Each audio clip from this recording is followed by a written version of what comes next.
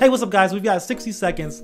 Let's give you some on-camera flash tips. Hopefully this doesn't take longer than 60 seconds. The first tip, don't point your light directly at your subject. Pointing your light directly at the person that you're trying to shoot basically casts some dark shadows. We don't want dark shadows. This is what people call that deer in the headlights kind of look. You don't want that, doesn't look cute. We want to use our light in more effective ways. So the second tip is to soften your flash. If you're using your built-in flash, you're gonna have to get a little bit creative here. One way is to take a trash bag and just tie it over the top of there and let that diffuse your light. Another way is to take a piece of paper and just fold it over the top, tape it on there, and that will diffuse your light as well. You can also soften your flash with some Tupperware.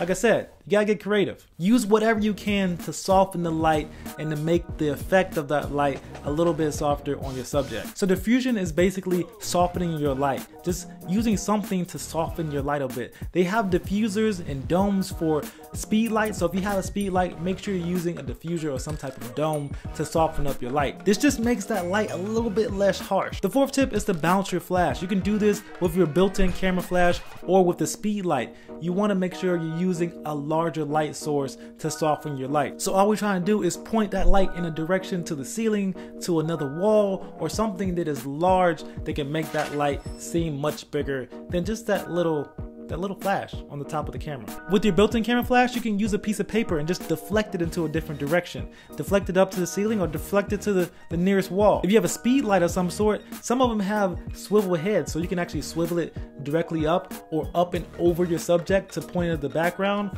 point up to the ceiling, or point over to the nearest wall. Again, all that does is just soften and make that light a lot larger, and it gets rid of those shadows in the background. The last tip I have for you is just to not use your built-in camera flash at all. Just try to stay away from it. It's just not a good option. We want to use our light in more effective ways. We want to use it so that we get the light and the shadows that we want. So the more you shoot, you'll see how that light affects and looks on your subject, and then you'll eventually move from on-camera flash or built-in camera flash or even the speed lights to having that speed light move off of your camera and put it on the light stand somewhere so you can get the cast of light and shadow that you want on your subject's face. Just try to think of those tips the next time you use your flash, and we'll see you guys in the next video. Just keep filming, and peace.